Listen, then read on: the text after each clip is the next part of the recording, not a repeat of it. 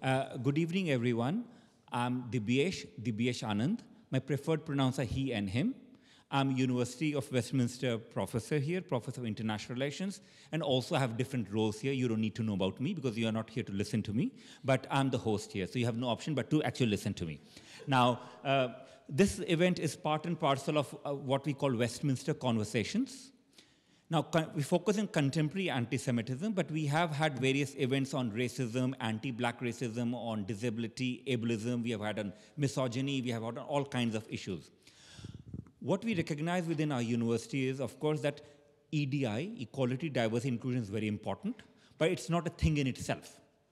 It's not a thing that you can achieve. It is a process. So we need a process through which change can be brought about within institutions, but within the society.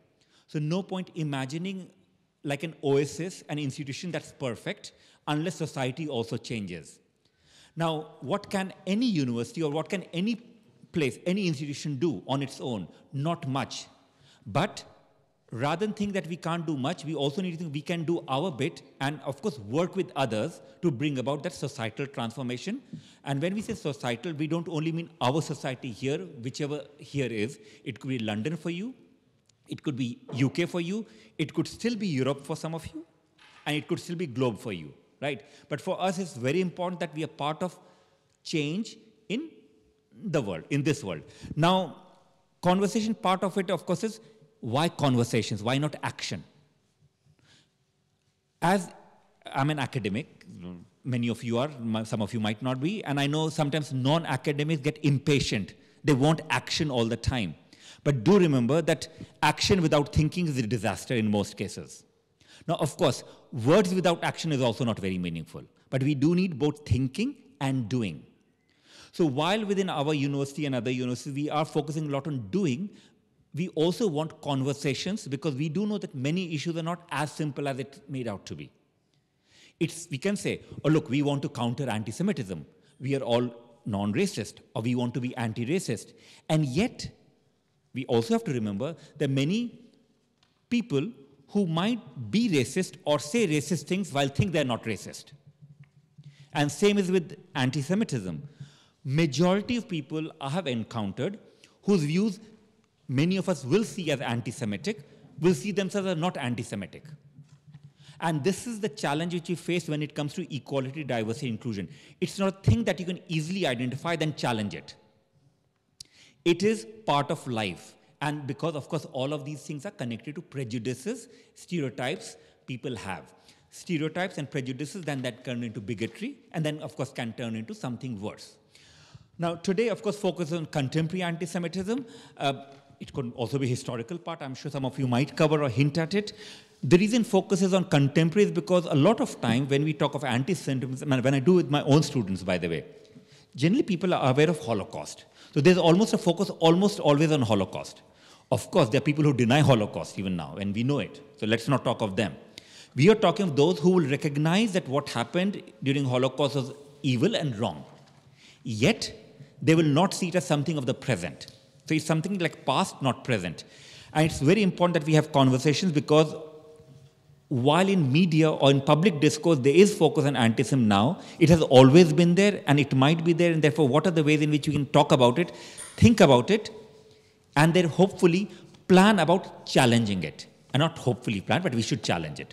Now, at Westminster University, as I said, we are very committed to challenging all forms of prejudices, celebrating diversities, in terms of course, in this context, challenging anti-Semitism and celebrating, if we have to focus on this particular aspect, celebrating all forms of Jewish lives, because we need to do both. We have to challenge prejudices and celebrate lives positively.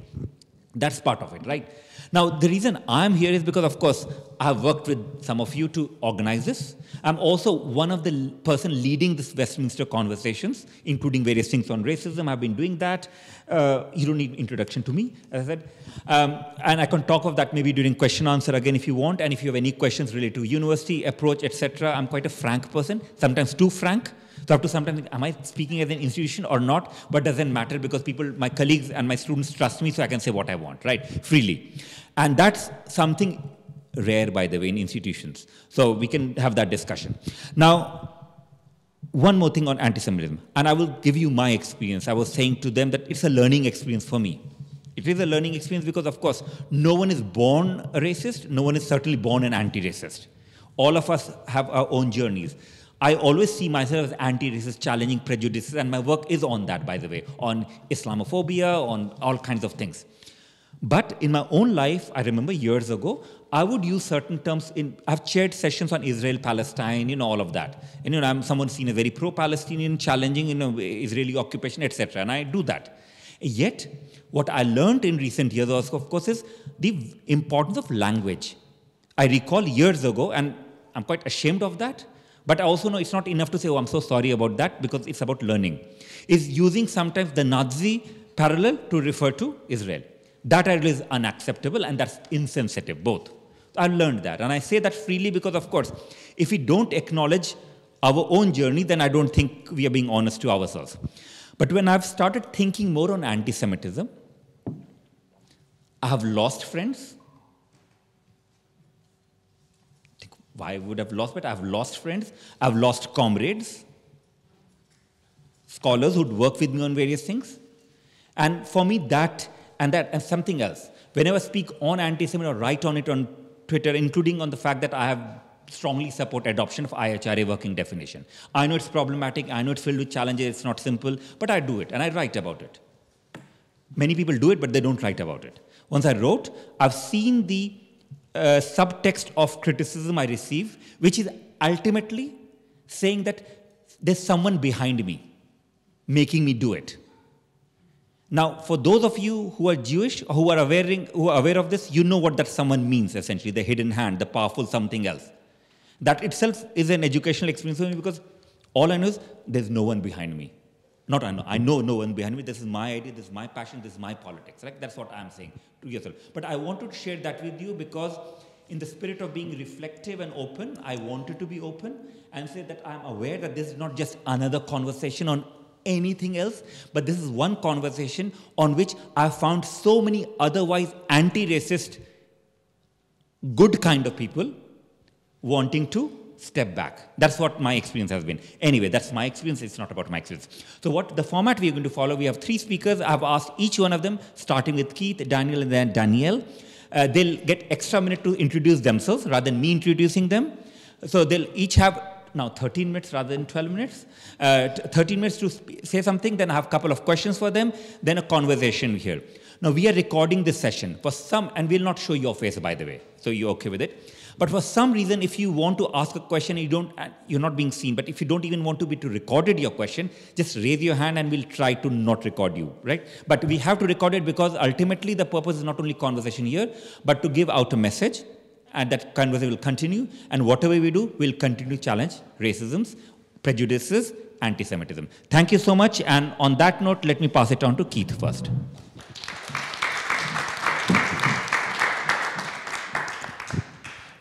Thanks very much, and thank you very much for organising this event. And I think it's a great thing to do, and I'm looking forward to the discussion. My name's Keith Kahn-Harris. I teach part-time at Bett College. I also teach at Lear Bett College, which is the Progressive Rabbinic Seminary, and I am a fellow of the Institute for Jewish Policy Research, and I also write books, including my 2019 book, Strange H, which I actually have copies of, which if anybody wants to buy one, but rest assured what I'm going to be saying now is not just a plug for the book. In fact, a lot of this is not in the book at all.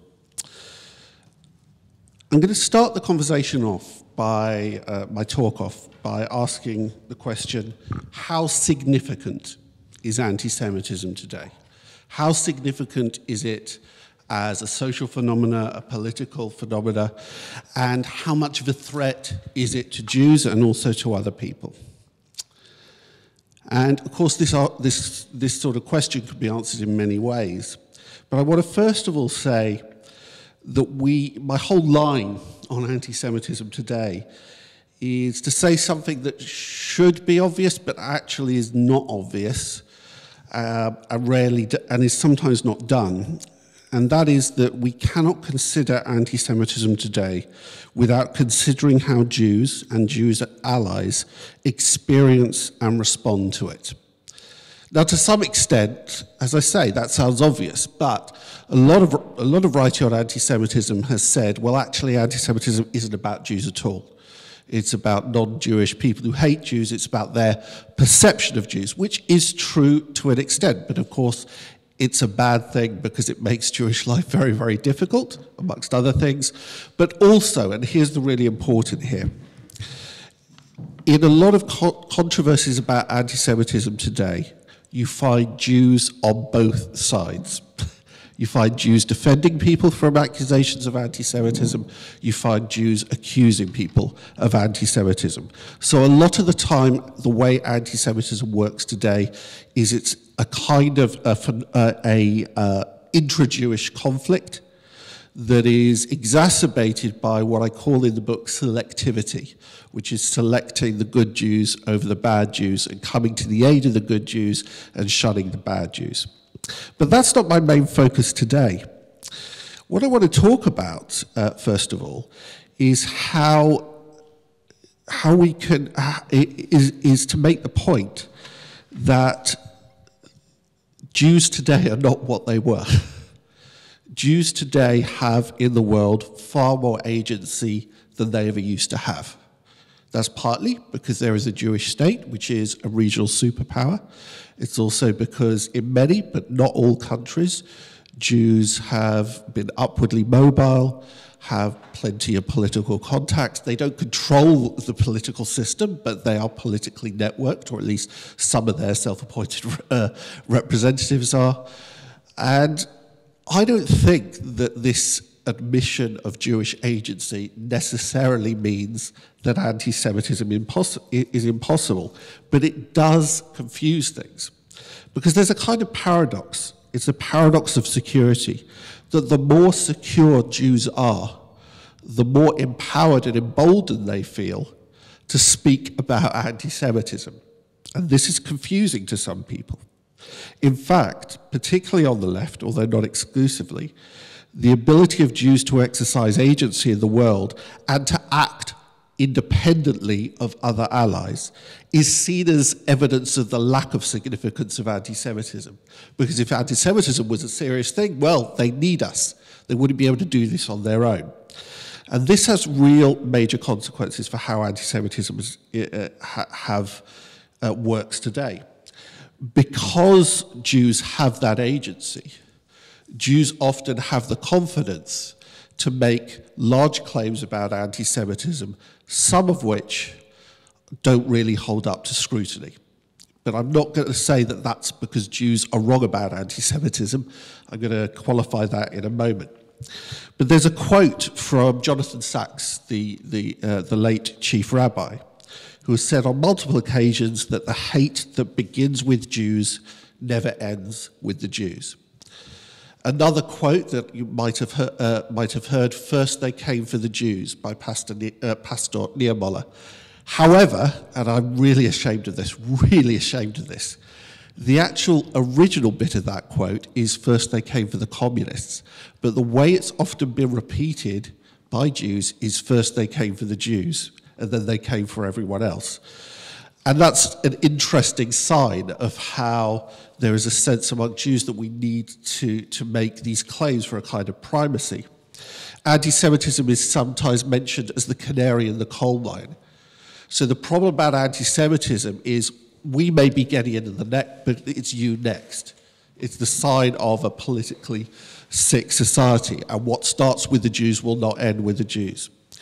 But I would say here that this desire for primacy is not necessarily pathological in itself, but it's a reflection of very deep-rooted and very understandable Jewish anxieties, particularly in the wake of the Holocaust, but not just the Holocaust, multiple other tragedies that have befallen the Jewish people over time. But it's also part of a general process of inflated political claims in the modern world. If you talk to anybody who is a single-issue campaigner, they will usually discursively try and inflate the primacy of their particular issue. That's particularly the case with things like animal rights protesters, for example. Or if you look at the trans issue, the protagonists on there are often trying to raise the profile, because this is a very contested public sphere. It's a very crowded public sphere because now everybody has a voice. However, while that desire for primacy is very understandable, it does have consequences. It leads to a kind of analytical narrowness that often fails to see connections between anti-Semitism and other racisms, and it also makes anti-racist alliances much more difficult because of the perception that Jews are muscling in on our campaigns, if you like. It often can lead to tensions between groups, which is very unfortunate.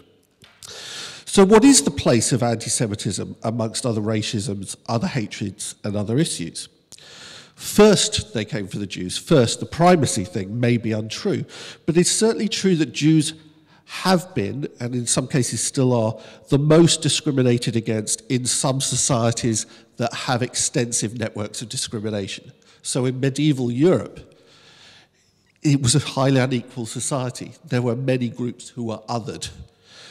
Jews may get it worse in some respects than others within those kind of stratified, highly unequal societies. It's also true that anti-Semitism may be framed and manifested differently from other forms of racism and hatreds, particularly some tropes that you find with anti-Semitism you don't necessarily find in other racisms, particularly the modern emphasis on Jews being this powerful hidden hand who secretly control the world. That's not true. That sort of trope you don't find in all other in some other racisms at least. It's also true that anti-Semitism is in some societies very old and has very deep cultural roots, so deep that its tropes may not be recognizable to those who use them because they're just part of the cultural ether. For example, tropes about Jews and blood, which often happen when there is conflict in Israel, are often held very close to the wind of repeating medieval blood libels, because these things are rooted in the sort of cultural bedrock in Western societies. However, despite this age, despite this rootedness, anti-Semitism is often seen as a coherent and complex ideological system, and it sometimes is. It's sometimes an entire worldview or the basis for it.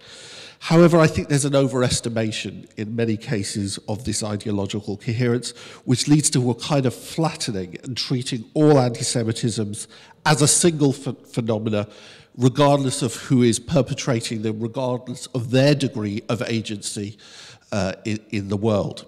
And I think that's highly problematic.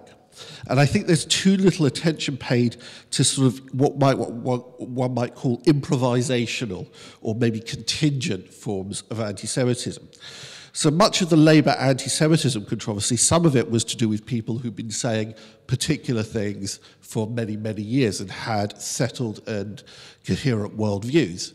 But others, particularly anti-Semitism that happened online, was by people who had absolutely no track record in this area.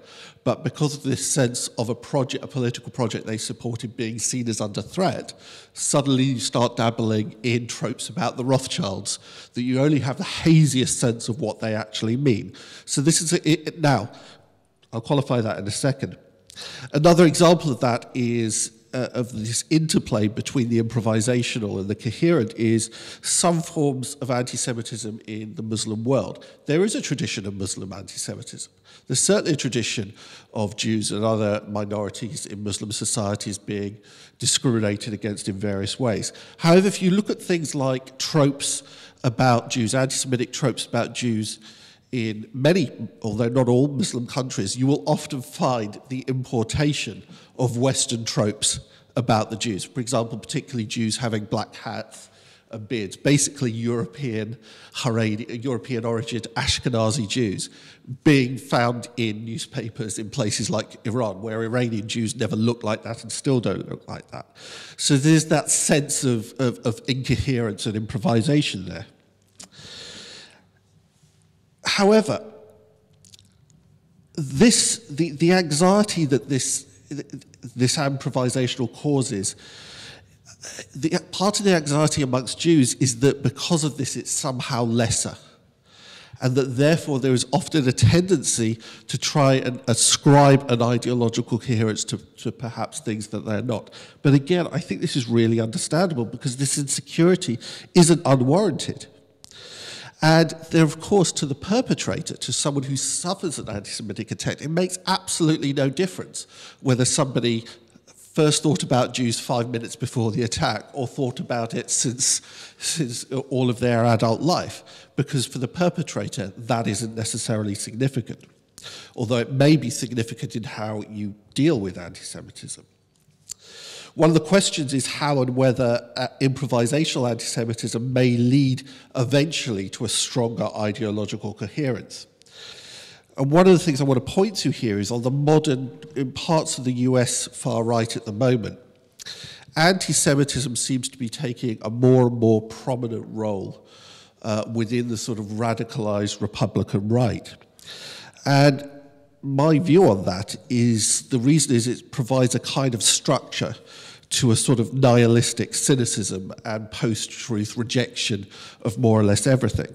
So in this respect, I strongly suspect that it's not first they came for the Jews, it's eventually they came for the Jews because the Jews were the people who made everything else make sense, whether that's COVID or the January 6th election riots or whatever else it is. Because if you land on anti-Semitism, you can find a pre-made structure that makes everything else make sense. So why pay attention to anti-Semitism? It's certainly true that in the UK at the moment, the main ways that anti-Semitism are manifest are generally not in terms of economic disadvantage or deprivation and systematic discrimination in things like housing and the workplace. That's not to say it doesn't happen. It does happen, particularly with regard to strictly Orthodox Jews. However, the threat of verbal abuse and physical violence, it kind of doesn't make any difference how economically prosperous you might or might not be. It's still a horrible thing that nobody should have to go through.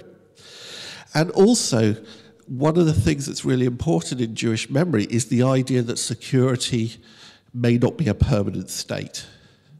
I think one of the lessons of the Holocaust that many people have taken, justifiably in my view, is German Jews were the most assimilated and comfortable and culturally sophisticated Jewish minority probably in the world, certainly up until the 1930s, and look what good it actually did them. So how significant is anti-Semitism today? I think it remains vitally important to any practice of anti-racism to understand it, even when Jews are not, crudely speaking, the most oppressed amongst all other minorities. And this is for three main reasons. First of all, looking at the Jewish case forces us to ask questions about privilege and the limits of anti-racist sympathy. I'm not going to say, as David Baddiel does, that Jews don't count on the left. I think that's far too crude. But it's certainly true that, as I said earlier, the fact that Jews have agency in the world is often treated as a reason, like, in its most benign, they're basically fine. We don't need to worry about them. And sometimes as being saying they're not a minority at all. They're just assimilated into the white privileged majority. The second reason is that considering anti-Semitism forces us to ask questions that are relevant across a wide range of other racism and forms of hatred about the relationship between ideology and improvisation, about how off the cuff, so to speak, forms of abuse may become or not become part of a systematic worldview. And finally, I think an engagement with anti-Semitism forces us to place the subjects of anti-Semitism, of racism, at the center of the story. Because Jews don't shut up. People like me, we don't shut up, for good or for ill. And that confronts people with things they might not necessarily want to confront. There's no real possibility when it comes to anti-Semitism about white saviordom, right? Because Jews have too much experience and willingness to talk back. Sometimes that's a problematic thing, but I think it does act as a check against the idea that we need to save the poor oppressed peoples of the world and that their own voice doesn't really count very much. So I think that's why anti-Semitism is significant.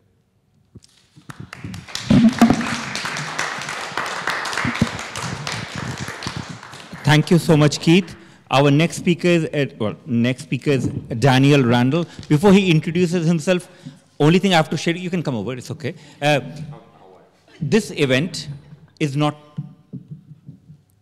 my idea alone, it was with him. So we plotted. So if I have to look for someone I was plotting, it was Daniel. So, and of course, he's the one I have known for some time, including having very frank conversation, all kinds of prejudices, bigotries, etc., including Hindu nationalism, where he interviewed me, and of course talk on anti-Semitism.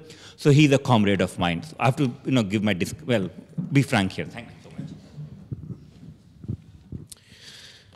This will inevitably be anticlimactic after that introduction. So as Dibyesh mentioned, my name's Daniel Randall. I'm a railway worker and a trade union activist, and I'm the author of the book Confronting Anti-Semitism on the Left, Arguments for Socialists, which Keith is helpfully holding up, which you can also buy copies of at the back. I'll get the plug out of the way in advance, so we don't need to repeat that. I'll be referring to that occasionally throughout my talk. I do want to thank Dibyesh for facilitating this and giving us the opportunity to have this discussion. Inevitably, I think my own concern with and confrontation with anti-Semitism stems in part from my own Jewish identity and experience, including my own experiences of anti-Semitism.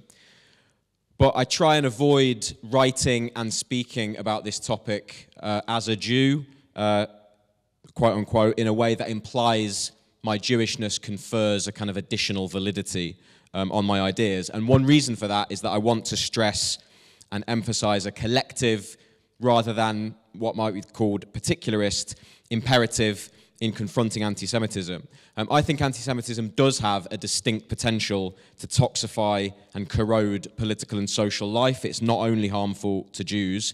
So I think all of us, Jewish or not, have a direct interest in resisting it. And it's also important, I think, that anti-Semitism isn't considered in abstraction as a kind of single issue, and Keith gestured towards some of this in his presentation. The Black American activist Eric K. Ward, in a really powerful essay called Skin in the Game, which I urge you to read, describes anti-Semitism as the theoretical core of white nationalism.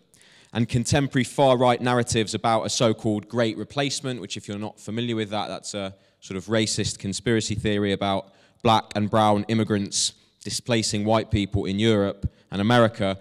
The Great Replacement conspiracy theories often have Jews, sometimes a single Jew, George Soros, at the heart of them as the kind of unseen figure pulling the strings. So I think it's important to identify these points of intersection and contact with other bigotries and racisms.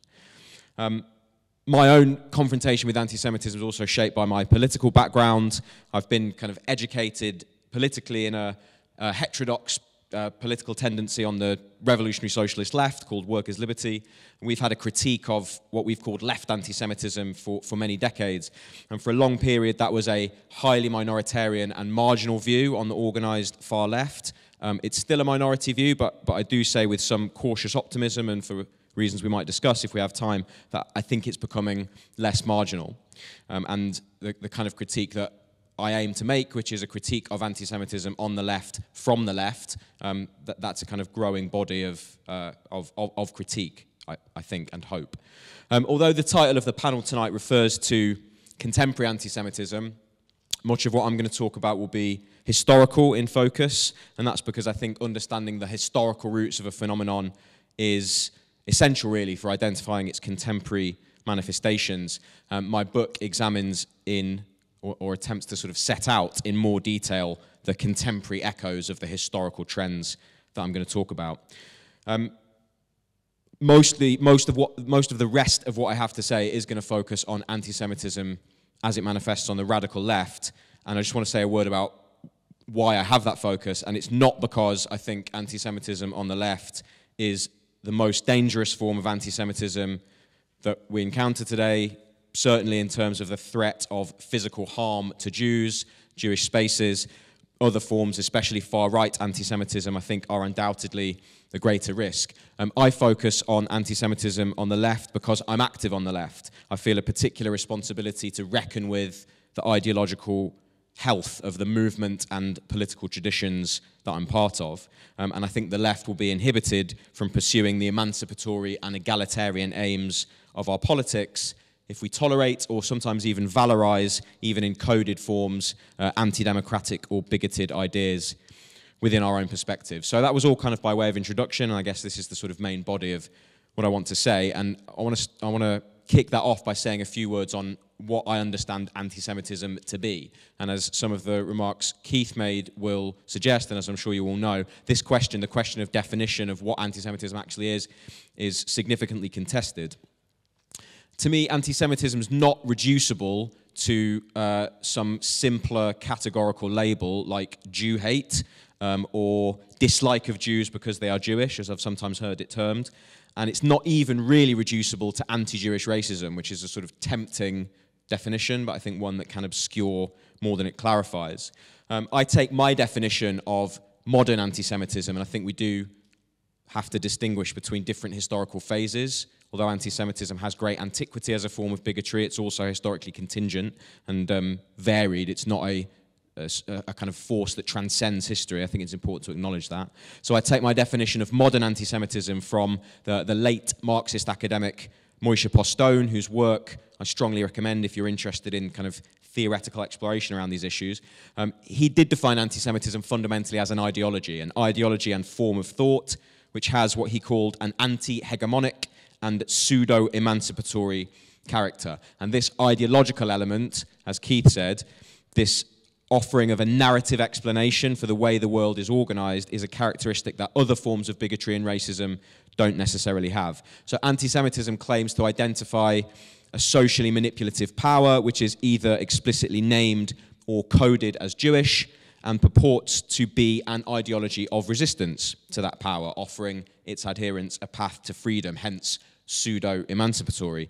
And this creates, I would argue, a specific and distinct potential for anti-Semitism to manifest in specific and distinct forms on the left, which is, after all, a movement attempting to develop our own anti-hegemonic and genuinely, as opposed to pseudo-emancipatory narratives.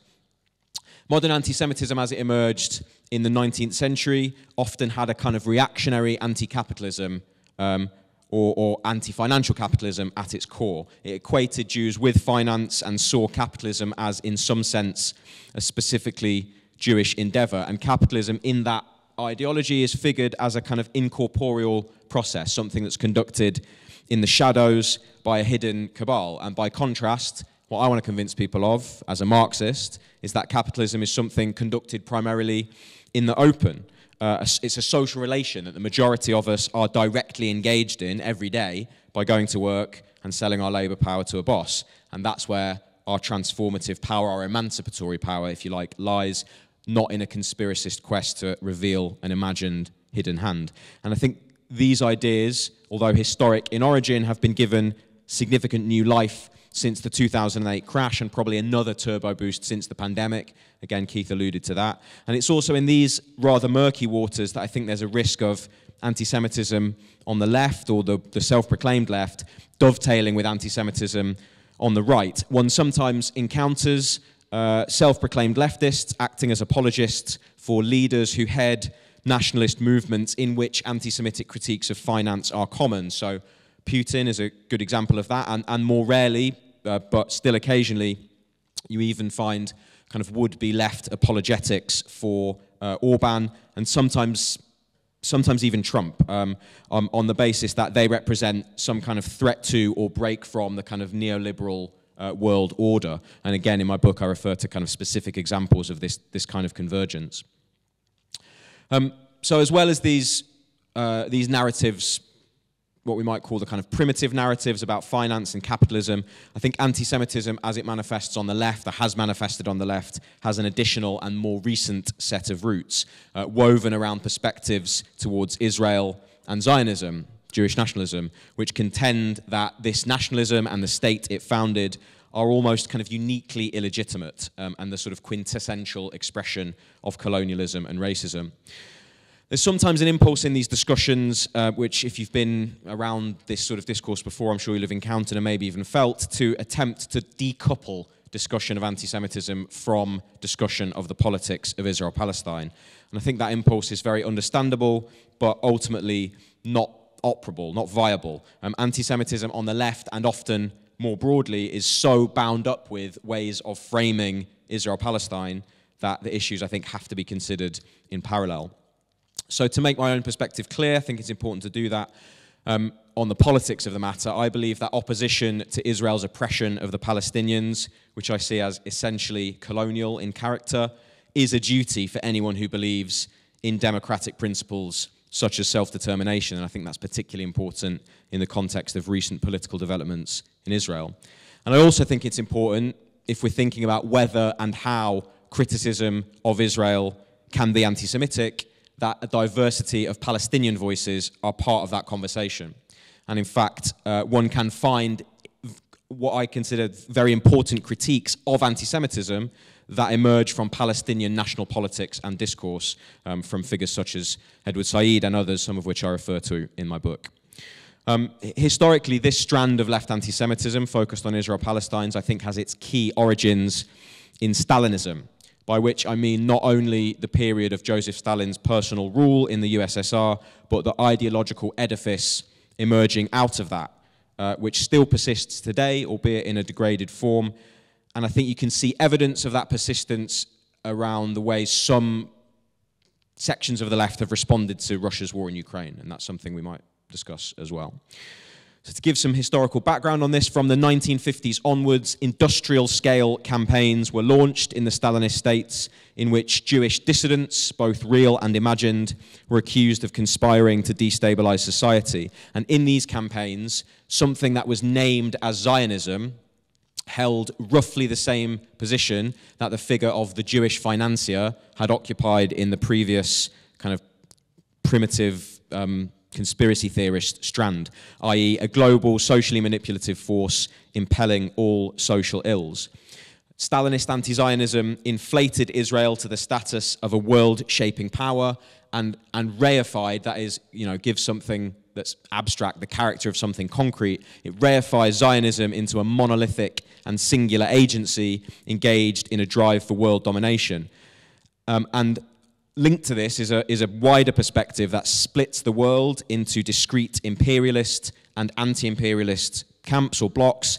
In that splitting, this form of anti-Zionism designates not only the Israeli state or its polity, but really the entire Israeli Jewish national people as irredeemably reactionary and undeserving of any collective rights. And it kind of extending from that, there's also an implicit designation as reactionary, or at least a holding in suspicious contempt of the majority of Jews worldwide who, I think for understandable and not easily detachable reasons, have some affinity with the idea of a Jewish state and see Israel as emerging from experiences of anti-Semitism and centrally the Holocaust. This form of anti-Zionism, and it is only one form, this form of anti-Zionism, which came to shape sections of the way the far left thought and think about Israel-Palestine, is, I would argue, antithetical to the democratic internationalism and solidarity that a genuinely emancipatory politics requires as its foundation. So I'll conclude by saying a few words about how I think we can counter the contemporary manifestations of the trends I've talked about. I see the confrontation with anti-Semitism on the left as fundamentally a matter of political debate and education. Confrontation with anti-Semitism on the far right might have what we might call a more physical character. It might involve direct action. It might involve physical defense of community spaces. It might involve confrontation with far-right mobilization. Confronting anti-Semitism on the left, I think, doesn't have that character and is fundamentally a matter of education and debate. Responses have often been posed in essentially administrative terms, particularly in the discussion around this in the Labour Party. Basically, how can we streamline complaints and disciplinary procedures to make it easier to kick people out of the Labour Party or other spaces? And I think this approach is really a dead end. We need instead a political educational campaign to confront and overcome these ideas. That work is difficult and it will inevitably involve some messy and unpleasant discourse, but I think there's no shortcut around it, and it can't really be flinched from. Practically, I think that can involve a number of forms, and I think panels like the one we're having tonight are one of those forms. I don't imagine anyone came into this meeting tonight a sort of convinced left anti-Semite. Of course, no one thinks of themselves in those terms anyway, and is leaving having had their minds totally changed. But I do think discussions like the one we're having tonight can help us clarify our thinking about these issues, and leave us better equipped to go into spaces where we're active, whether that's on the left, the wider labour movement, the student movement, or elsewhere, to identify and confront anti-Semitism wherever we encounter it, not as a single issue, not in abstraction, but as part of a wider effort to pursue a politics that aims to expand and deepen freedom, equality, and solidarity. I'll leave it there. Thanks.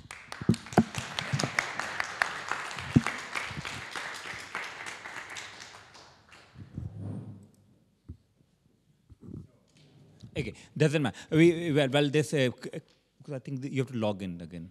Okay, thank you so much, Daniel. And our third, and not final, but third speaker, Danielle.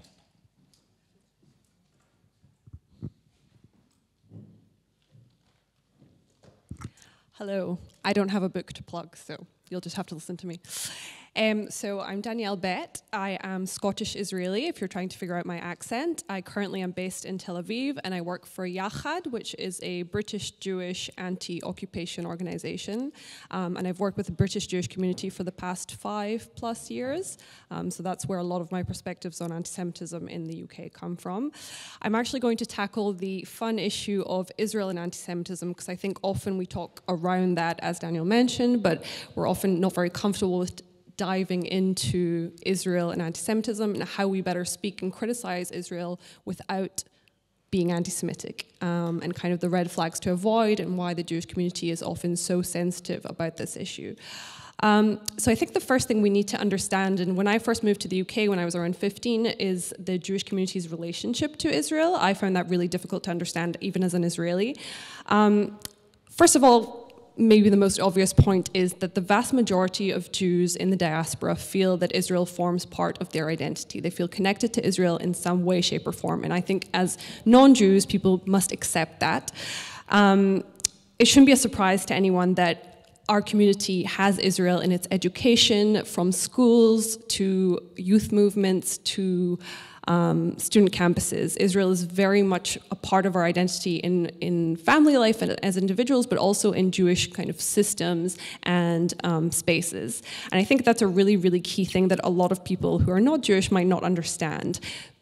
Jews in the UK often learn Hebrew. They are often taken on free trips to Israel. So Israel is part of our narrative as Jews, and those two things cannot be, Jewish identity and Israel and Israeliness cannot be separated.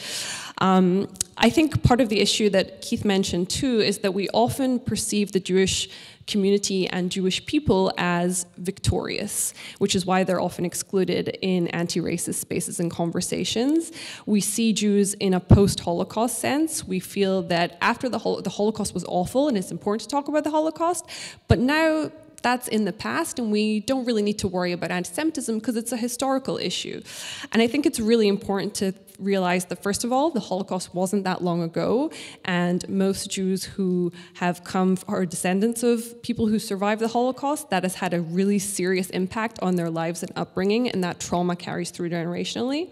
But also that the Holocaust is not the only instance of Jewish persecution or Jewish exile, and in the context of anti-Semitism in Israel, that's really important to understand, because actually over 50% of Jews in Israel do not come from European backgrounds, but rather from Middle Eastern backgrounds, or indeed other backgrounds. And so many Jews who live in modern-day Israel come from Mizrahi backgrounds, as in Middle Eastern backgrounds. My family comes from Yemen originally, although they moved before the creation of the State of Israel. We have Ethiopian Jews, Jews from Eastern Europe. And so persecution, exile, and racism and anti-Semitism are not linked solely to the Holocaust and not an issue of the past for us. They're very much alive and well today, and that is why Israel is so central to Jewish identity and seen as such a safe haven for Jews still in the Jewish communal context. It's not seen as something that once was needed and is now no longer a necessity. I also think that we have to keep in mind that this idea of a refuge and denying this need of a refuge is denying anti-Semitism, except for the Holocaust. And I think too often in non-Jewish audiences, again, where people are comfortable with talking about the Holocaust, but not any other form of anti-Semitism, because they're talking about historical anti-Semitism, which we're more comfortable with confronting than other forms of modern anti-Semitism, modern persecution. Why have Jews left Ethiopia? Why have Jews left Morocco? Why have Jews left Iraq? Those are questions that we really need to ask and understand if we want to tackle the question of Israel and why Jews feel that Israel is necessary for them as a homeland. I'm also very conscious, as someone who works for an anti-occupation organization, that Jews are often quick to defend Israel and everything that it does. I think that we as a community need to be honest about that, and we are having those conversations. We need to be better at those conversations. But I think that is also that link, that Jewish link to Israel and Israeliness is so embedded in our community and our culture that when we feel that someone who is unfamiliar with Israeli narratives and Jewish narratives is attacking Israel, we feel like our identity is actually being attacked. And sometimes that's true, and we need to be honest about that too, but it's often not true. And I would say most criticism of Israel is valid and is not an attack on Jewish people or Jewishness. But those two identities of Israel and Judaism or Jewishness are intrinsically linked and inseparable, and I think it's very important that everyone comes to term and accepts that as a starting point. And that's why we see that Jewish communal organizations often defend political actions of Israel's, where in my view they shouldn't, why they enter discussions with the UN on international law, which is absolutely not the place of a British Jewish communal organization to enter. But that's why we see that, is because Israel and Jewishness are intrinsically two linked identities. At the same time, we do have kind of pro-Israel organizations which have entered diaspora spaces. And so it's not just even Jewish organizations anymore that we have non-Jewish pro-Israel organizations, sometimes also Christian organizations, which use the Jewish link to Israel to enter the conversation on Jewishness and Israel as well.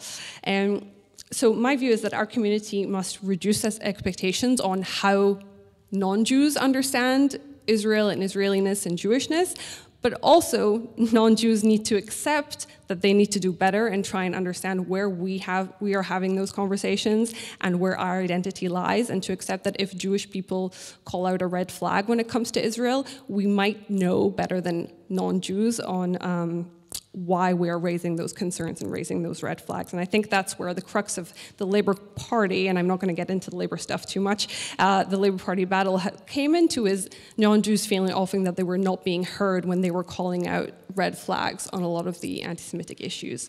So the big question is really, where does the line sit between where anti-Semitism is and where criticism of Israel is valid? Again, I think it's legitimate to criticize Israel. I criticize Israel on a daily basis. I work for an organization that focuses on criticizing Israel within the Jewish community and also in Parliament. I think it's important to support Israelis who fight against occupation, especially right now, who are fighting for democracy, supporting a non-existent peace process, and again, people who are trying to insert more nuance into our Jewish communal discussion. And as a community, I do think we need to get to a point, as a Jewish community, that we need to get to a point where we understand that criticism of Israel, even when it's harsh, even when we dislike it, even when it makes us terribly uncomfortable, criticism of Israel is usually not inherently anti-Jewish. Israel is maintaining a violent military occupation against Palestinians that is getting worse, not better. Israel is powerful, and it is a powerful player out of the two players in this conflict. And Israel's politicians have perfected populist tactics and increased racism in Israel and dragged us to a place where the Israeli government is the most far-right government in Israel's history. Nothing I have said so far has been anti-Semitic, and criticism of Israel isn't just valid, it's needed. I really do. You see right now Israelis in the street pleading for international support. This is not because they hate the state of Israel, and many of those people are absolutely not left-wing people. Many of them don't talk about occupation. They are pleading for international criticism, and even some are pleading for sanctions and boycotts against Israel because they believe in democracy. And so again, I think much of the diaspora and the Jewish diaspora needs to become more comfortable, and I often plead with the Jewish diaspora to help Israelis currently fighting for democracy, fighting against occupation, fighting for the kind of dying hope of a two-state solution. However, the lines are sometimes, if not often, crossed in the debate on Israel and Palestine. I think it's crucial that non-Jews and people who pride themselves on being anti-racist understand what that looks like to Jewish people and accept that we are able to identify those red flags where others might not. We're able to identify when our community and our identity is being attacked. So, for example, a Palestinian flag is not anti-Semitic. A Palestinian flag being stuck on a synagogue could be an anti-Semitic incident because you are targeting Jews. Right? Using the word Zionists and talking about Zionism rather than talking about Jews. Often now people won't know that they're not allowed to say Jews when they criticize our community, so they say Zionists, but what they really mean is Jews. So it's just a new language, these are new forms of anti-Semitism, but the context is the same, and the warning signs are the same. As I mentioned, I think you really need to understand Israel in a Jewish context, not only in a Jewish context, because I think it's important to understand the Palestinian narrative, but it's important to understand Israel in a Jewish context in order to have a more nuanced view on this discussion and to understand the toxic impact that this conversation has been having on Jewish communities. And often that comes down to discussions on delegitimizing Israel's entire right to exist. Now, that doesn't mean that you can't question Israel's borders. That doesn't mean you can't question its government or its military or even question the founding of the State of Israel. But completely delegitimizing the idea that Jews need a nation state as opposed to any other group and not accepting the Jewish discourse around that. And like I said, maybe only accepting that Jews once were refugees from the Holocaust and no other persecution against Jews has ever existed. I think that delegitimization is blatantly problematic because you're not only erasing the existing crisis of anti-Semitism and the many years of refuge and persecution, you're denying it entirely. And if you deny Jewish history, if you deny anti-Semitism, you're perpetuating anti-Semitism. I mean, even in the most recent Russian-Ukraine conflict, we've seen Ukrainian Jewish refugees come to Israel. And we can have serious debates about whether or not that's the fair and right way of doing things and whatever else, but you can't deny the need for Jewish refuge. Secondly, there's also just the very old school, what I would refer to as old school anti-Semitism, which in conversations in Israel often crosses the line. Anti-Semitic tropes, which mainly you would notice around conspiracy theories. So the idea that Israel is all-powerful, the idea that Israel is controlling the world, that Israeli politicians are controlling the world, links to bankers, ideas of controlling the media, and the kind of world strings pulling that Israel and Jews or Zionists supposedly are doing. And I think really when you look at those tropes of media control and bankers and pulling strings, if you throw the word Rothschilds into that, you have the perfect storm of what is old school anti-Semitism, but rather than putting it on Jewish people, you're putting it on the Jewish state. And again, those are red flags that Jewish people and Jewish communities have become very good at recognizing, and so that's why I always say is if we are calling out anti-Semitism, it doesn't mean that we're always right, but you should be taking us seriously. And the last kind of main concept that I wanted to address around Israel, which I think is one of the key issues and why Israel is misunderstood and why criticism of Israel is, even when it's deserved, is often misplaced, is because Israel is conceptualized as a white colonial state. So I'll add my disclaimer, which is that I'm very conscious of the impact of Israel's existence on Palestinians. And the creation of Israel created the Nakba for Palestinians, and I do not deny that narrative or the hurt that was caused for Palestinians, nor do I want to downplay that. I'm obviously not Palestinian, so it's absolutely not my right to tell the Palestinian story. But But I'm focusing not on the discussion that is happening in Israel and Palestine, but rather on the discussion that's happening in Europe and elsewhere abroad. Often when people critically speak of Israel abroad, they define Israel as white European, as I've already said. That's simply not true because most Israelis are not of white European descent. They're either of mixed races or of Middle Eastern descent.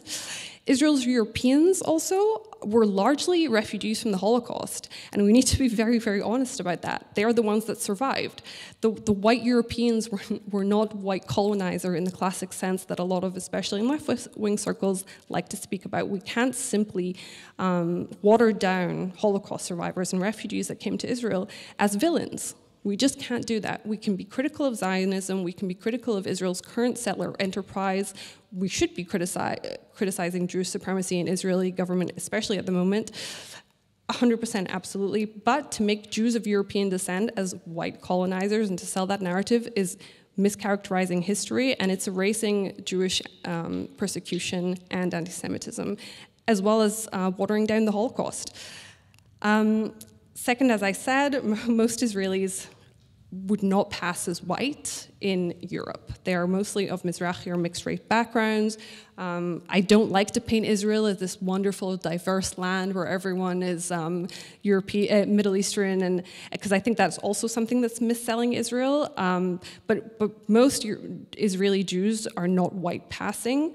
They are Jews of Middle Eastern descent or of kind of mixed backgrounds, and that's really, really important to not take that and to paint or whitewash Israelis.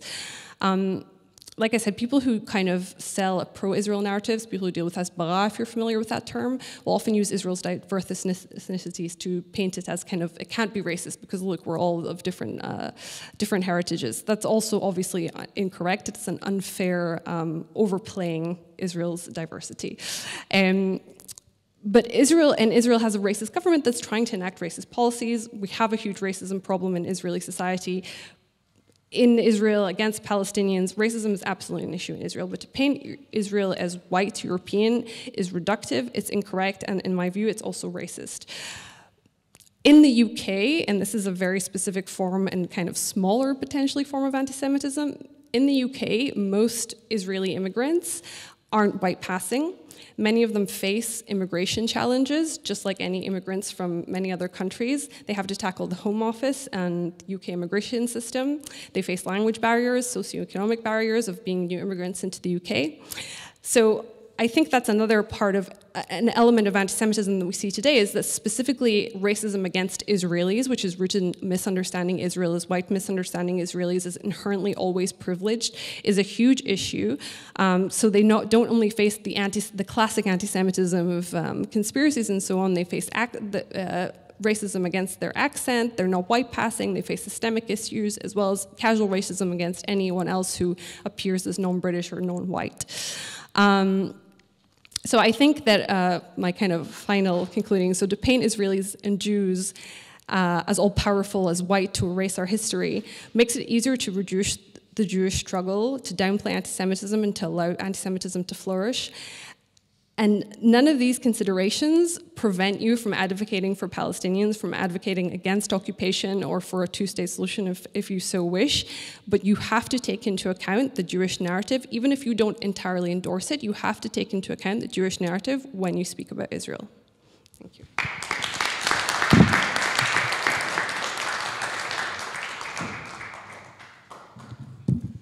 Thank you so much. I mean, all three of you have covered range of subject. By the way, we didn't agree in advance who's going to say what. We had some idea, but not fully. But thank you so much because you have ranged from history to politics to including very tricky issues. And a lot of time I've noticed, especially when there's a discussion anti-Semitism, there's almost a silence on Israel and Palestine because it seems most people don't know how to deal with that. So thank you so much, Danielle, for doing that. I have a question for each one of you, and then maybe you could answer briefly, and then we'll open up to the audience. For Keith, I mean, you talked about, I have so many questions, but I'll focus only one. You talk of Jews on both sides thing, right? And the whole good Jew, bad Jew. Because I have come across a lot of that kind of discussion where a lot would use the word anti-Zionist when they are actually being anti-Semitic. They'll start by saying, oh, but the person saying this with whom I am agreeing is Jewish themselves. So there's a lot of focus by non-Jews on those Jewish figures who criticize Israel, which is fine, they should criticize Israel, but that's so.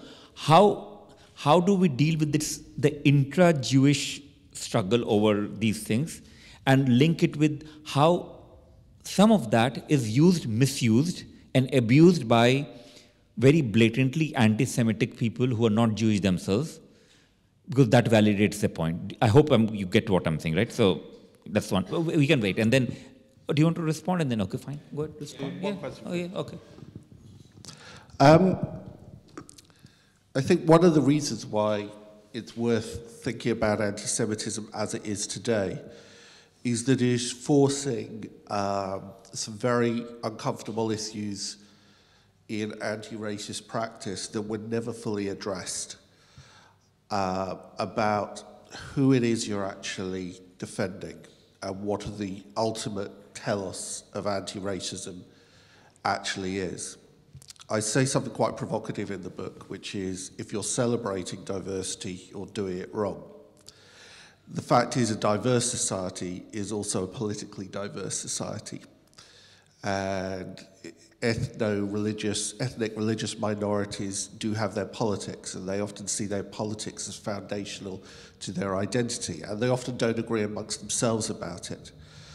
And one of the things that's happened in the last 20 years with this explosion of the public sphere is that it's exploded the conflicts within communities themselves.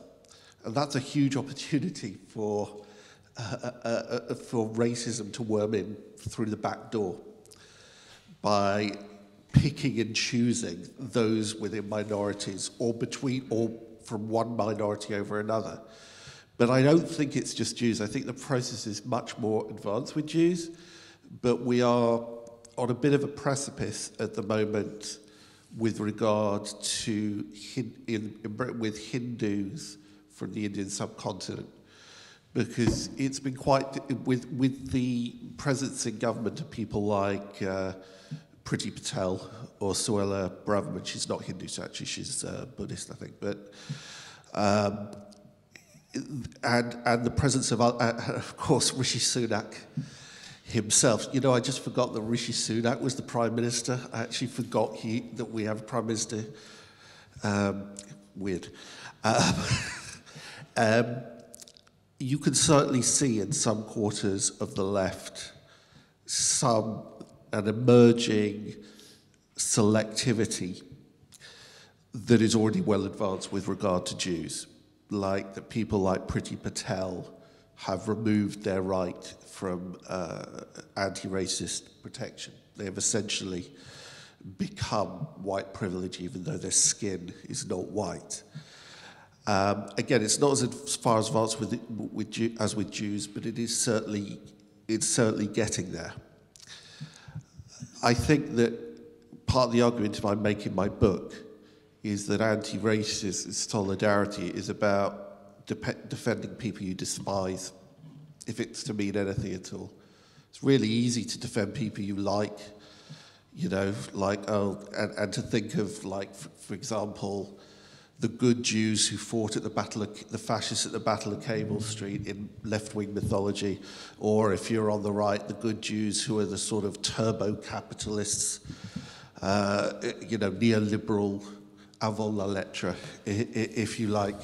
It's not easy to defend people that you would rather, forms of Jewish tradition, that you would rather not exist. But there is at least a reward at the end of this process of what I call in my book sullen solidarity, which is, on a purely instrumental level, if you want Jews to stop being Zionist, then you have to let them be Zionists, because it's only if people are told that that their choice of identity is theirs to make that people might actually start to question them. And it's the same with if you want those Hindus who support Hinduvata, I can't remember how you pronounce it. Hindu nationalists. Hindu nationalism, then you have to give them the right to be Hindu nationalists and to even if you find their politics vile. Okay, well, I'm not sure. My whole work is we should get no space to fascists, but that's fine. And I'm talking Hindutva as fascist because Hindutva is fascist. That's my view, my work. Anyway, let's move on to Danielle there. Now, you did talk of ideology. You made a very important point. I wish you could expand a bit. When you talk of anti-Semitism, it's more ideology kind of thing. Because when you talk of ideology, then I'm not saying they're, let's say, authors or founders of ideology, but generally they would be people who would have created that kind of ideology, then promote it. There would be parties or there will be organizations that promote it, and therefore there's a particular project of that ideology to do something, right? Take over a state, control a state. Now, how is anti-Semitism? I understand in historical context, but in today's context, what does that anti-Semitism and ideology do, which anti-Semitism as racism doesn't do for you? Given that much of anti-Semitism is not only about imagination of Jews as something, but it's a very visceral, embodied imagination of Jews. Obviously, it's the case that all racism is on some level ideological. In some senses, you could say it's a purely ideological, you know, it's not something that, it's a fiction, right? It doesn't have a real material basis in, you know, you could argue it's a wholly ideological phenomenon. I guess what I'm talking about when I draw this distinction between anti-Semitism as ideology is a kind of ideological narrative and worldview that the forms of anti-Semitism I've been critiquing have at their core not just a kind of dualistic binary, which is, you know, non-Jews are good and Jews are bad. You might say that's a very kind of crude dualistic binary, which is not very sophisticated ideologically. In fact, anti-Semitism often posits this idea that it's an explanation for the whole way the world is organized. It's not just a way of thinking about Jews in relation to non-Jews, it's an explanation for how the world is the way it is, and where do social ills come from, and where does exploitation come from, where does oppression come from, where does colonialism come from, where, you know, it's whatever it might be. It has this ideological, this would-be explanatory character, and crucially, it's I refer again to Postone's term, anti-hegemonic and pseudo-emancipatory, which slightly jargonistic words, but what they mean is that this narrative sets itself up as being a narrative of resistance to power that offers its adherents a path to freedom from this power that it's identified.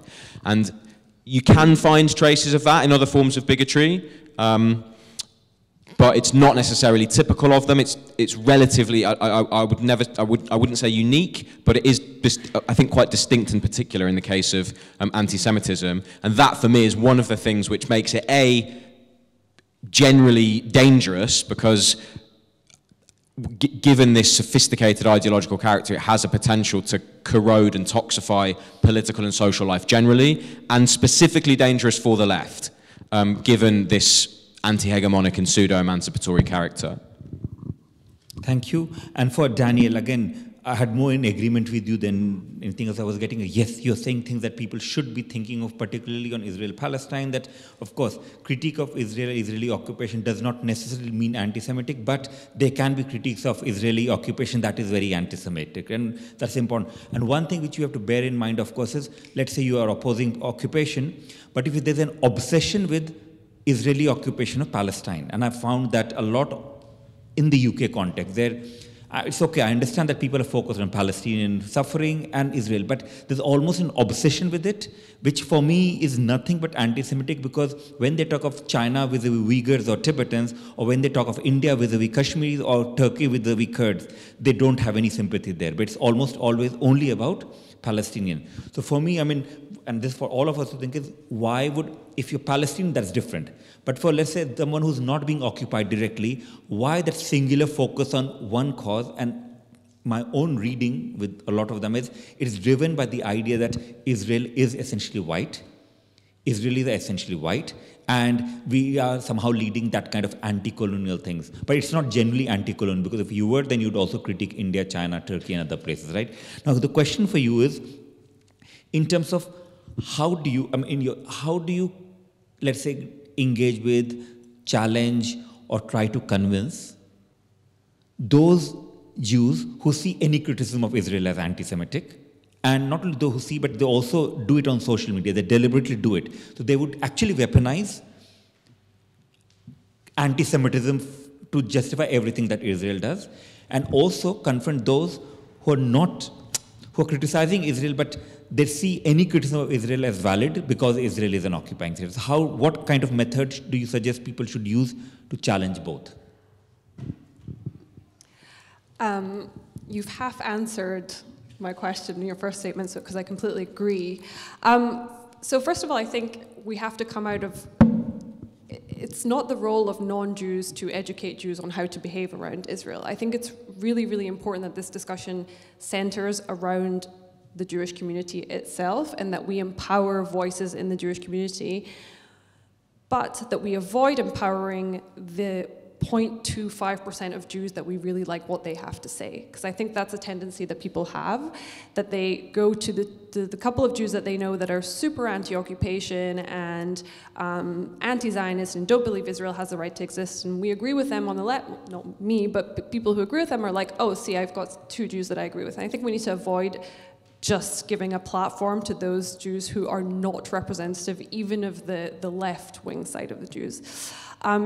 I think how we tackle it is to empower the voices in the left, and I won't plug a book, but I'll plug my organization, organizations like Yachad, who add nuance into the discussion in the community, who platform a more nuanced, difficult conversation on Israel-Palestine, but also platforming Israeli human rights organizations who talk about these issues. There are thousands of Israelis who are involved in anti-occupation and anti-racism work in Israel, and they deserve a platform, and they need a platform internationally. And so actually adding to the discussion by platforming really valid voices, and there are a lot of valid voices that talk about human rights in the region, but also by acknowledging the fact that there is anti-Semitism within this discussion, just as there is anti-Palestinian racism in the discussion of those who choose to solely defend Israel and to ignore the occupation and to ignore the nuance in this discussion.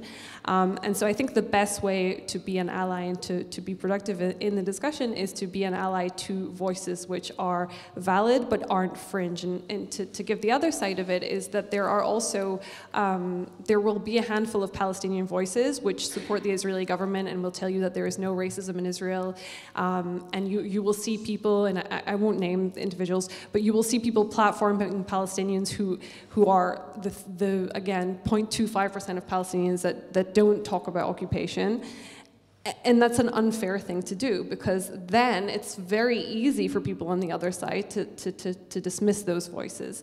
And so I think we have to be honest about who we're platforming, honest about who we're speaking with, and honest about who we're listening to as well, and supporting as much as possible organizations and people who are doing the work in communities to try and make the discussion more nuanced. Thank you so much. Now we open it to questions. So could you raise your hand so that we know how many questions, and you can let, whether it's addressed to one person, 2 people, or the entire panel. So we'll start with you. Microphone there, and then Miriam. Yes. Both questions together and respond? Yeah, okay. Okay. Yeah, thank you. I think I introduced myself to you. I'd like to introduce you to the floor. My name is Joshua Heinrich. I'm the current Vice President of the Jewish Society at the University of Westminster. And as that, I had the honor to be at the conference of the Jewish Union of Jewish Students. And I can say that we don't, even though we advocate with one voice, we have multiple voices within the Jewish community, as can be seen at every conference, even on the issue in Israel. And with that, Danielle, I'd like to have a question which I had to ask from one of the conference attendees. Do you think that it is possible that Israel can be democratic and Jewish at the same time? Miriam, you can pass it on there. Yeah. Thank you. Hi, my name's Miriam Dweck. I wanted really to direct the question about this colonialism and Zionism issue, because I think in the university spaces particularly, if I were to go and tell some of my colleagues that I'm a Zionist, even though I consider myself a progressive Zionist, they would immediately be absolutely appalled. They would think that I was some sort of racist, because the term Zionism has been now sort of associated with a lot of, in the minds of colleagues with a lot of very negative connotations. So I suppose the question to me is, how do we, as progressive Jews who, you know, recognize the conflict that's going on with the Palestinians and so on, how do we get our voice out there without being no platformed ultimately? So that's my question. Thank you. Anyone else? No? Okay, one more and then we'll come back here. Yeah, I think my question's probably to everyone, but I was kind of thinking more Daniel, because your experience of like politics, like in the left. I came here because I feel really disconnected from the whole issue of like anti-Semitism. I remember when the whole kind of thing around Corbyn and the party back then, the discussion around anti-Semitic like comments being made, I was really surprised. I didn't really think it was a thing, you know. I feel so I don't really understand it too much. So I guess my question is like, where do you think it's kind of produced and reproduced, and how kind of like prevalent do you think it is in kind of left-wing politics in the UK today? Thank you. We have 3 questions, so who'd like to start? I mean, Daniel, maybe? Okay. So on the can Israel be democratic and Jewish? In one word, theoretically, yes. Currently, in principle, it's clearly struggling. Yes, so Israel can be Jewish in character and democratic. That doesn't mean, in the same way that countries can be Christian in character, but still democratic. I think that obviously the biggest challenge is how do you maintain a Jewish majority in the state? Because let's be realistic, it's going to be down to if it's a Jewish majority state. But that's the biggest question that comes up. I don't believe that to be the biggest challenge. I think that, first of all, it depends on how you characterize Jewish, and does that mean that we are a religious autocracy, or does that mean that we are Jewish characteristically and that we allow for religious freedom, that we allow for secular freedom? So, again, if that is the case and there is freedom of faith and belief. Second of all, Israel doesn't have an equality law, so that also is a step that Israel has to take that makes all of its citizens equal, and also we are trying to currently, there is a law against discrimination, which we're trying to backtrack on in Israel, thanks to the new government, so anti-discrimination laws also have to be in place. And lastly, Israel can be Jewish and democratic if it has a Palestinian state at its side, and if it is not controlling Palestinian people under military occupation. And that also resolves, to me, part of the demographic issue, which is the question of Palestinians in Israel, which people are afraid, personally, is not a concern for me.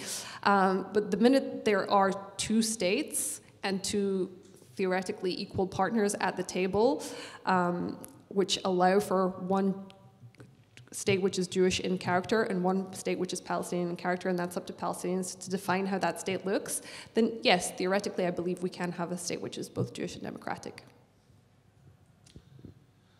So I'd like to address Miriam's question. I think the whole issue about how Zionism relates to colonial imperialism, there's a lot of work to be done on multiple different sides. I think the first thing to say is this debate often suffers, it's the same as the use of the word apartheid. Historical comparisons are normal part of debate and are necessary, and that's, you know, how we understand the world. But the reproduction in its entirety of one template from one place to another place, that's not really how comparison works. Right? And it also very rarely happens in the real world. So, you know, how, for example, how the French ruled somewhere like Senegal and how the British ruled Nigeria was not the same, right? They were both forms of imperialism, but there were different characteristics, and you have to understand the differences between them and the legacies that they give. So that's the first point. The second thing is, I think Zionist Jews' relationship to colonialism is often a bit weird and contradictory.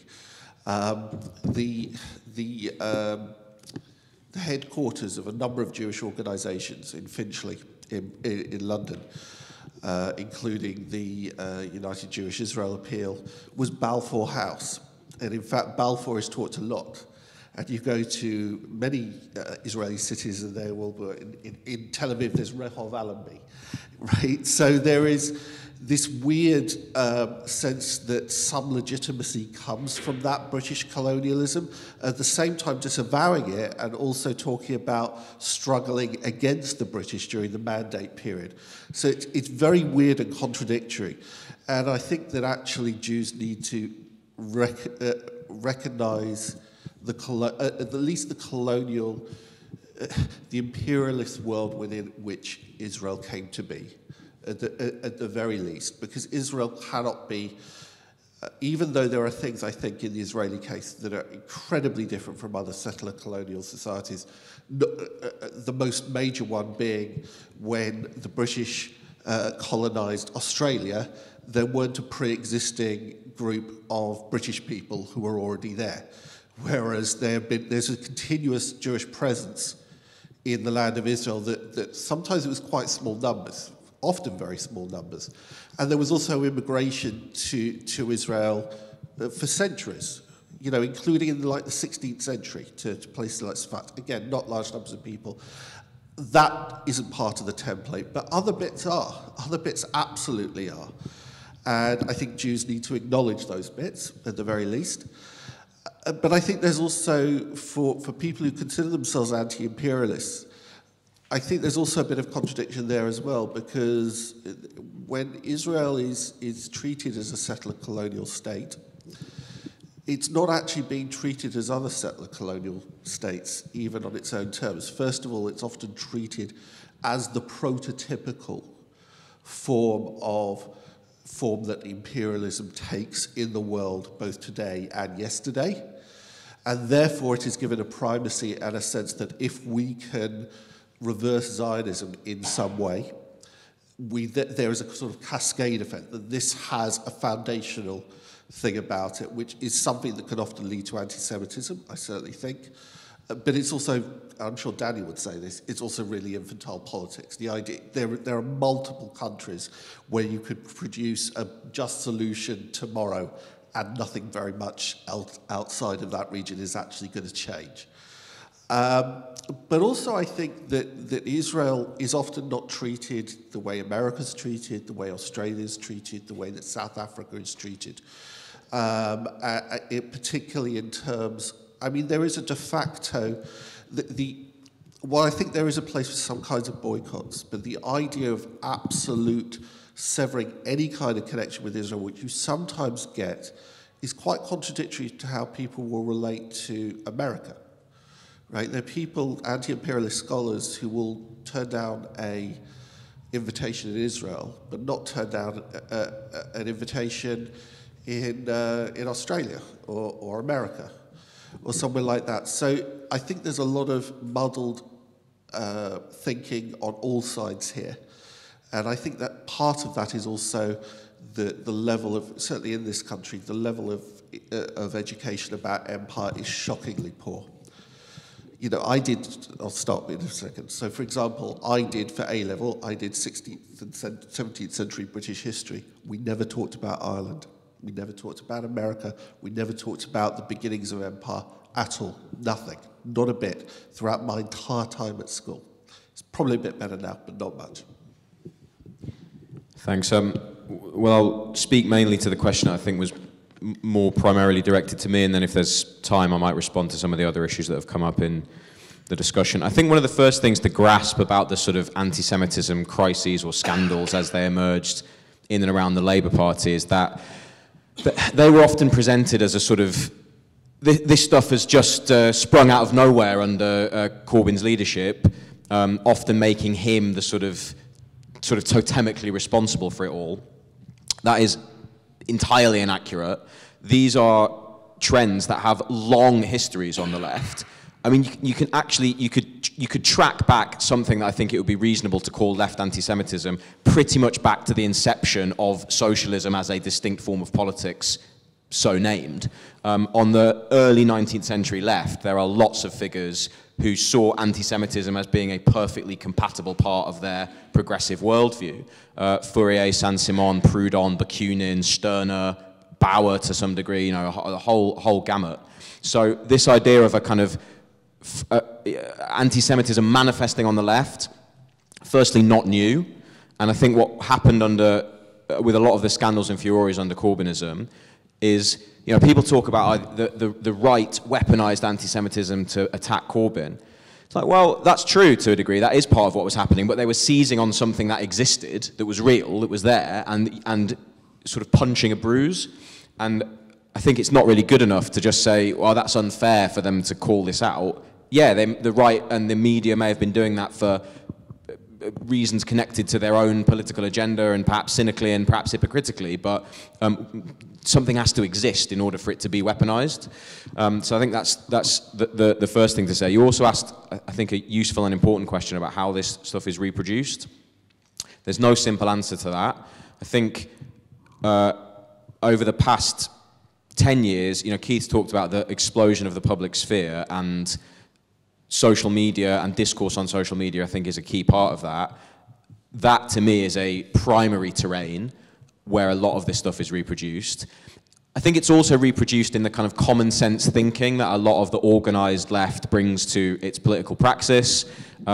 It might seem counterintuitive to draw a link between the way some of the left has thought about the war in Ukraine and left anti-Semitism, but I think there is a link through this idea of campism, that you can split the world into a kind of discrete, there's the camp of imperialists, and then there's everyone else, and everyone else in, you know, even if the anti-imperialist camp includes Putin, that it has some kind of progressive character.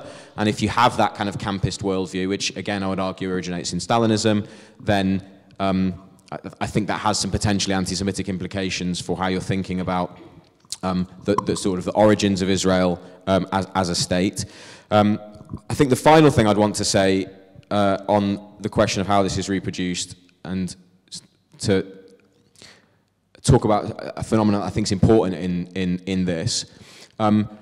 We've talked about Israel-Palestine a lot. That's necessary. I think all of us would agree, on the panel would agree, that a lot of how contemporary anti-Semitism on the radical left and more generally is manifest is around framings around the conflict.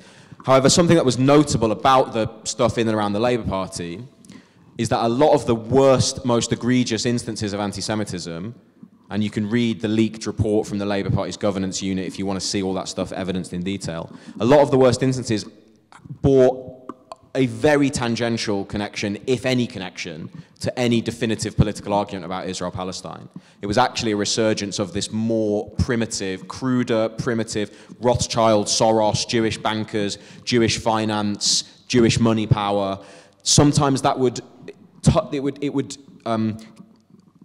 have contact with discourse around it. So you would read things like, Israel is a Rothschild banker state.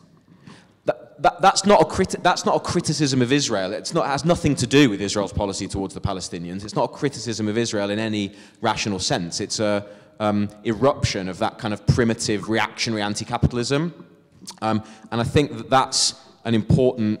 I don't want to downplay the kind of Zionism aspects of the discourse, because they're important, but it's also important to acknowledge how much there's been a resurgence of the primitive form since the 2008 financial crash. Again, I think the conspiracy theories around the pandemic have turbocharged that. And so I think the left needs to be alive to this stuff. And I'll finish on this point. Unfortunately, I don't have time to respond to the other questions. I think this is where I share Keith's slight discomfort with, the kind of crude, the first they came for the Jews, either the assertion of the kind of primacy of anti-Semitism. But I do think it is the case that anti-Semitism does have a potential to toxify and corrode political and social life more widely, precisely by strengthening and consolidating this kind of conspiracy theorist mode of thought, which is a very reactionary and kind of disempowering way of looking at the world. So I do think we have to be alive to the ways in which that stuff has been particularly reproduced in the recent period. So Thank you. I just want to sort of respond to Daniel there briefly, which is, I would probably, although I mean, you were arguing that both things were the case, but I would play down, I think, the ideological nature of generally, of actually what happened in the Labour Party, let alone the anti-Semitism stuff. It was there. But I think if you look at Corbyn himself, and a lot of it did come from the people who felt they were acting in his name, whether or not he wanted them to act in his name. He is actually not much of a Marxist.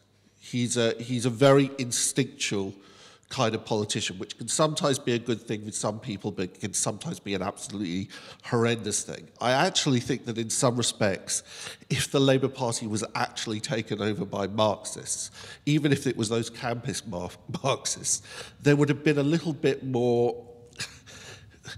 It wouldn't have been like punching the air all the time. There'd have been a solid thing that could go one way or another, that you could either turn it round for good or turn it for evil. But actually, a lot of what was going on was so, I'd almost say libidinal. It was this sort of, I wouldn't say primitive, I don't like that term, but there was something about what was going on within the Labour Party that was was almost primal, in the sense that it was to do with hope and desire and bitterness and disappointment on all sides. And that's not antithetical to a more consolidated ideological worldview. But I think the ideological thing there was the minor note, I think. I think it was the instinctual stuff that was actually more important, because that was more important for Corbyn himself. Okay, thank you. On that note, again, I have to summarize this and end, because please don't worry. If you have more questions, comments, there's food, and there's an idea that you have food. Please do have that food. I'll explain the context of food and then have discussion here. Okay, a few things I was noticing, and of course, this is just one of the events. We could not cover everything. And I'll just share with you some. How many of you understand Urdu or Hindi? Anyone? Okay, there's a term called Yahudi Sajish, Jewish conspiracy. It's a very common term. And you talk of conspiracy, you talk in this context. I mean, the number of times I've seen on social media and heard even from some students, the whole term, of course, they'll not say it very publicly, but they will share with you if they don't think you're Jewish yourself, right? Is the whole idea of Yahudi Sajish means Jewish conspiracy. So why is Pakistan having its economic problem? Yahudi Sajish. Okay, why is Taliban coming to power? Is the Jews behind it. Who's behind the protests in Iran? Jews. Who's behind the mullahs? Also Jews. So Jews are behind everything. Now, I know we can laugh about it, but you can imagine, and in that context, of course, they don't have the history of Europe in terms of the systemic anti-Semitism that has led to mass violence and camp in the past. But when you talk of how, for instance, the current debate on Israel-Palestine, the idea of Palestine being a Muslim issue, even though it's not a Muslim issue, comes up, you can see why we do need to also tackle other forms of anti-Semitism, including amongst, let's say, religious minority in the UK context. I have personally experienced a lot of shyness from doing it and almost justifying it by saying, but they're not the real one. The real ones are the white Europeans. So we need to be thinking of that. Of course, I'm glad Keith talked of settler colonial project and in terms of how the problematic aspect of it, because the clear part is there has been Jewish presence in that region. So parts of Israel could be settler, but it's not settler colonial in the traditional sense. And of course, if we talk of Israel as settler colonial and want to boycott it, etc., why not boycott half of the nation states that are themselves based on violence and expulsion of people? I mean, that's what we talked of. That's I gave example of China, India, Turkey, because that's my direct research interest. Similar kind of behavior. In recent times, there's focus on Israel and in India a lot. In fact, I keep getting requests for PhD students from different parts of the world that they want to look at similarities between India and Israel. It's fine. I mean, you want to look at it, great. Because, of course, the way the far right now and even the parts of Netanyahu, Netanyahu's best friend is Narendra Modi. And even now they signed a treaty, they gave contract for a port to Adani, which is now going down. Adani is going down. They have all kinds of dodgy relations, but that's there. However, the reason I mention this is because the singular focus in India, Israel is because, of course, they see India and Israel as non-Muslim, oppressing Muslims, Kashmiris and Palestinians. But they never talk of China vis-a-vis Uyghurs. I don't get that. I mean, if you want to do that, why not look at that? That's not done.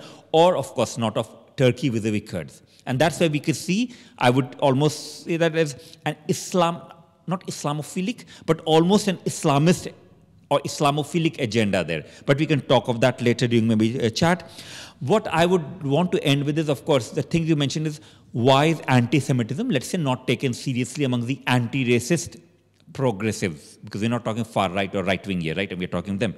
It is quite painful. We also have to think of to what extent, I don't know, you'd know more, is to what extent other forms of racism is also dealt with equally seriously by those who are fighting anti-Semitism. Because the most painful part is, and this is how divide and rule functions, is to put Jews against Muslims, Muslims against black, black against white, black and brown, Asians against this. And what is the way in which we can come up with a more inclusive progressive politics which recognizes specificity of bigotries but also finds the commonalities? Two things, food part and also being recorded, but I can still say it. We try to organize, it's a kosher food, and for the first time I was organizing at larger scale. What we found, again, it's okay, I'm being recorded, that's fine. What we found was the cost attached to it. It's so expensive. I mean, now the first reaction, really is that expensive? Okay, fine, we'll do it. But the thing for me to think of is that if institutions want to be inclusive, right, and not want to have to ask you, are you into kosher food, halal food, this food, that food, you know, because it's difficult to manage. If you want to say, why not have all halal, or all halal, we have tried it, it's not expensive. All vegetarian, we have tried, not that expensive. Vegan, we have tried, not expensive. Kosher is like much more expensive than maybe eating out in one of the, not very expensive, but one of the expensive places. So that tells us how, and this is something we have to do as institutions. We have to challenge that, where do not make simple cost of organizing an event where you want kosher food that expensive that you'll think twice. We are not thinking twice, by the way. This is just the beginning. We do have an event on 29th of March. We'll send it to you also, though, if you're registered here. It is on a launch of a report by Lord John Mann on anti-Semitism in higher education. So he will be in conversation with me, and in this room, we'll have other people also. The reason, of course, I was speaking to him, I said, look, it's not enough to talk of those who already know what anti-Semitism and, you know, challenge it. But what of those who are skeptical and think, but that's not seriously a problem? How do you make sense to them? Now, that's part of it, but all I would say to you all and those who would watch it, watch us later is, look, this is a struggle, this is a conversation. We don't get it right. No institution can get it right. We can't say, oh, now we have had an event on anti-Semitism. Wow, we are now anti-Semitic. Great, let's be happy about it, right? It's not that. We do know these are practices that have been continuing and that will continue. So we as an institution at Westminster University, we are very committed that we explore with everyone, including you, whoever you are, what are the other things we can do? We might not get it right all the time, but what are the other things we can do to continue to challenge all forms of prejudices, all forms of bigotry, all forms of racism, and all forms of anti-Semitism? So we need your help. The way, of course, we can offer you help if you need space here, if you need partnership here, and if you have ideas and you want to share ideas. On that note, let me thank, where is Zahra? The one who helped me organize, and Victoria. So please give a round of applause to her. She did most of the hard work, by the way, so I didn't. Now, of course, the three speakers here who did most of the talking, I also did talking, but they're the crucial ones here. Double applause for Danielle, who introduced me to the other two speakers, please, there. And the two people there, Theo and Leon, you can say hi, because for us, okay. And remember, it's overtime, it's extra time for them. So all I would say is, look, at Westminster, you're more than welcome, but let us keep working together to challenge things. And on that, please do that's a QR code. We do need feedback. No, ultimately how institutions function, we need your feedback to then justify more funding to do these events. But not ignore the funding part, sorry. Leon, I think you can disconnect now because I'm talking funding. No, just do it because we would like to learn from you. And please join us for the reception. Thank you so much once again.